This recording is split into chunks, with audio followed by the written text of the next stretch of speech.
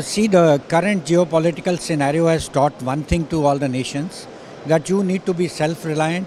You cannot be dependent on anybody else when the real need comes for the nation. So to that end, our philosophy on the whole game would has always been to create technology, to create products which are indigenously designed, developed and manufactured. So this is opening opportunities for us, because I think self-reliance is going to be the mantra for the future, and this will also help us to export our products to the countries which do require that and do not have the technological base which India has created over the last few years. I think we are going to benefit a lot.